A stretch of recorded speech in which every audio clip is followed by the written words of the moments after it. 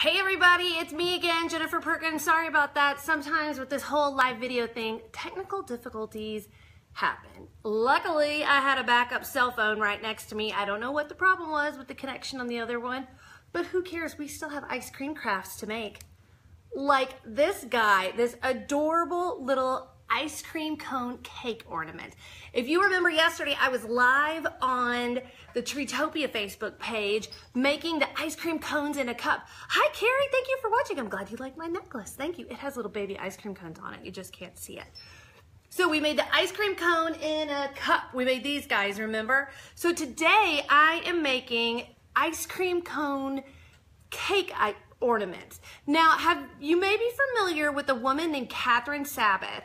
I believe she's from Australia, and she kind of started this whole trend of these gorgeous, elaborate cakes that look like they have an ice cream cone on top of them just spilling down. So when Treetopia asked me to decorate my 9-foot-tall, gorgeous pink tree with an ice cream theme, like I said yesterday, I had to put my thinking cap on and think of some different ornaments that I could make. And these cakes, which are all over Pinterest, came to mind. Carrie, thank you so much. I love these. These are so cute. I'm gonna make a big version just to keep out on a table. So these guys are surprisingly easy to make and really kind of fun if you're like me and you love to kind of just sit and meticulously like glue stuff to stuff like I do. So let's get started.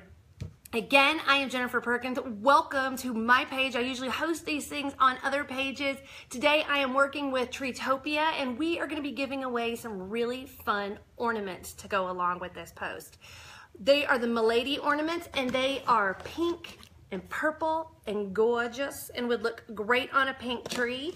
And all you got to do is leave me a comment and you can win a set. So leave comment, share with a friend, tag a friend, and let's get started with this fabulous DIY project. So like I said, these little boxes, they come in different shapes. Now this is the jumbo one, right? They're just those little cardboard boxes that you can get in the craft store. They come in big, they come in little, all kinds of different sizes. Hi Vanessa, thank you for watching. I'm so glad you're here. So this is the big one. I think I'm gonna make like a trinket box out of this. I went for a smaller box like this, but see, lid still comes off. So this was a little bitty brown. They're kind of cardboard. They're usually over where, you know where those cardboard forms are? There's like fake antlers and letters and all that kind of stuff in the craft store. That's where these guys are. So get you one. Decide on your size. Paint it a solid color. That is the first thing I did. And you can just use craft paint, just regular old 98-cent craft paint. It's gonna work great. And then just get your coating on there, let it dry, and then next you want to add your part on the bottom. Now, when you see these cakes that are real cakes, these are sprinkles, which you could also use if you remember yesterday on our ice cream in a cup ornament. I used real sprinkles on those ornaments. You could use real sprinkles here if you wanted to, but I actually used some sequin tape, as you can see there. Hi Vanessa, thank you for watching. And so, you know, because I was like, sequin, sparkle. Who doesn't want sparkle in their ornament? It just kind of like radiates from your tree goodness. So what that is a different kind of ribbon, kind of like this. You can get some that already have an adhesive on the back, so they're super easy to put around the base of your ornament, or you know, you can just glue it. If it's plain ribbon, just decide on the length that works for you. And that's kind of how you're gonna make a life choice about what to do and get your design on the bottom of the tin. I'm gonna set that over there. So again, decide on what size ornament you want, paint it the color that you want for your cake, and then add the trim on the bottom. So next is the fun part. How did I get the ice cream on here? Well, let's talk about that. All that is air dry clay. Air dry clay comes in about a bazillion different brands, packages, colors, and this is just what I use. And you're gonna roll it up just like you are playing with your kids' clay. Roll it up into a ball. You just want it to be about the size of your ice cream. You want to proportion it to the cone, right? So think about the size of the cone you're using and roll your ball kind of along the same lines as that. So now, I said yesterday we used real sprinkles. Today I am using a real ice cream cone. And again, if you're like, how am I gonna store that? It's gonna have bugs and it's gonna have like rats in my attic. No, it won't. Just put it in an airtight bag, seal it up, and then seal it in a big storage bin up in your attic. I do it all the time, been doing it for years, and rats have yet to eat my ice cream cone ornaments. Just so you know, you can do it. Okay, so I have these cones here that I actually had already done a project with. So they've already kind of got some paint on there. I was gonna make them into an ornament. You can see that's brown paint that I put some sprinkles into, but you know what? It's all I had left. So I'm gonna show you what I did. I didn't want the full cone on here because that's a little too much cone for this cake. So look at the examples of what I'm talking about, like on Pinterest or here on Facebook. You can just look up ice cream cone cakes and you'll see what I'm talking about. The nice thing about these little waffle cones is you can just use a knife and you can real easily cut it. So I'm just gonna set it down. You wanna use something with more of a serrated edge. You can't just kind of, you know, because that'll break it. So you gotta do something a little softer like this. So the other thing, so you've rolled your ball, your clay ball, right? Like so. The other thing you wanna remember though is to kind of have a flat edge on here. This was already attached to something, so it's got some paper on there, but you don't want your ball that you've rolled to be perfectly round. You want it to have a flat edge as well. And you could always use like oven baked clay. I just used air dry clay. Let's see. Christina says, where do you find your creative inspiration? And somebody asked me also, is the clay heavy? You know, when I get a theme, like Treetopia gave me this theme for the ice cream cone tree, and they were like, hey, we need you to decorate an ice cream cone tree. I'm one of those people that I just go with it. When I get a theme, I love it. I'm just rocking it and like thinking of every kind of which way I can make a DIY crafty ice cream ornament that could go on a tree. Is the clay heavy? It's not really. You're using so little of it. And the nice thing about these trees, the Treetopia trees, and I'm not saying this just because I'm paid to, I don't ever put hangers on a lot of these branches or on these ornaments. Someone asked me about that yesterday. Do you have a hanger on there? And I really don't, because a lot of times you can just nestle these things right up in these branches and they'll just stay. You just got to kind of wiggle it and get it in there. Now, yes, like traditional glass ornaments, I hang, but something like this, you can nestle it right in the branches and it's going to stay put. Also, as for clay, like I said, it's such a small amount, it's not heavy, but you can also get air dry clay that's specifically very light. Like that's its whole jam, is that it's light. Okay, so we're back here. I'm kind of jumping around a little bit. Stay with me, my ice cream people. So we have our little box, our little treat box, right? Pretend I put the glitter on there because I really did it, but you're gonna pretend with me. And the next thing we need to do is, like yesterday, if you missed yesterday's video, I shared it here on my page and it's also over on the Treetopia Facebook page. You can catch it. And I did one of my favorite tricks, which is let's make it look like it's got strawberry syrup on it. So all that entails is just like you think. Just squeeze this on. Let's see here. Of course, this is going to want to act up, and I'm scared to squeeze it too hard for fear it's going to like just squirt everywhere and be one of those live Facebook moments. So I'm just going to take the lid off.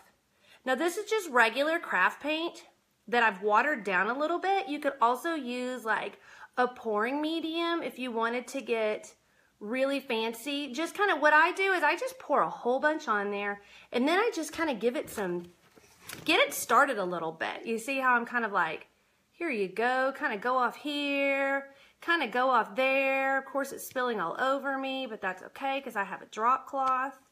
But you want it to look like that. That's the whole look of this cake. Like I said, look them up on Pinterest. They look like an ice cream cone has been sat on top of the cake and is just spilling everywhere. So that is the exact look that I'm going for. Kind of the messier it looks, the better it looks.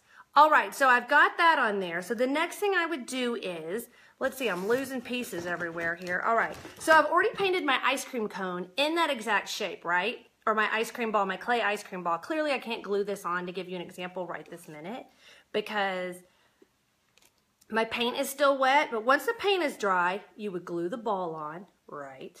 And then you would take your hot glue gun and you would just put hot glue around on that cone that you cut up to fit more in the size, and just glue it right on, like so. And all these cakes, if you look them up online, that all the cones are kind of like off to the side. Do you know what I mean? They all kind of look like they're that way. They're not just like, hi, I'm straight upright. They're all kind of off to the side like that. That's kind of the look. So this guy probably isn't going to stay because he's still wet. He's kind of moving around. Well, he is a little bit. So the next thing you want to do is the really fun part. It's my favorite part. It is the decorating and the zhushing part, because who doesn't love that part? You can see here, I went in with a hot glue gun. You could also just use, you know, regular craft glue if you wanted to.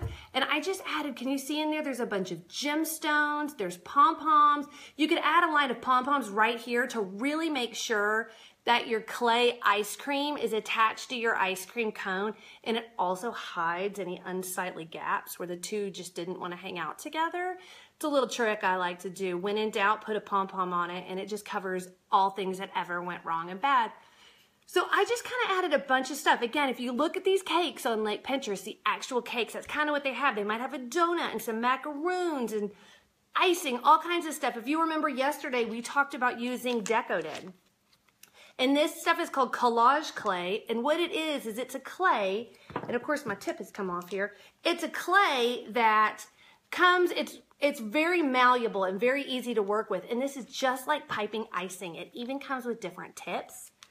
And that is what all these cute little meringue dots are on this ornament. So I'm just gonna do one for you right here. Look, right next to it. You just get real close to it. Let me see, of course it's gotten dried up since yesterday, since I made it. Let's see, here we go. So just like you would pipe a meringue spot on a cake, get kind of close up, squish it in, and pull it out. You see? If you can pipe on a cake, you can pipe with collage clay onto your ice cream cake ornament.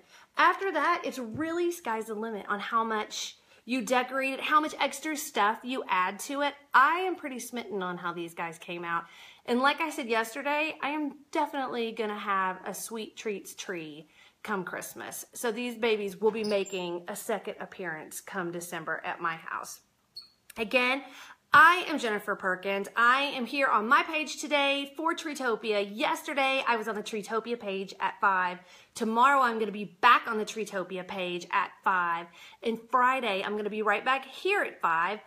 Every time I'm making a different ice cream themed ornament. Yesterday was in a cup. Today is in a cone. We still have clay and pom-poms yet to go. So please tune in, come back, say hello, tag a friend, share this video with a fellow ice cream lover, and don't forget to leave us a comment if you would like to own a set of these gorgeous Treetopia Milady ornaments, because who wouldn't? They would look really good in your pink tree.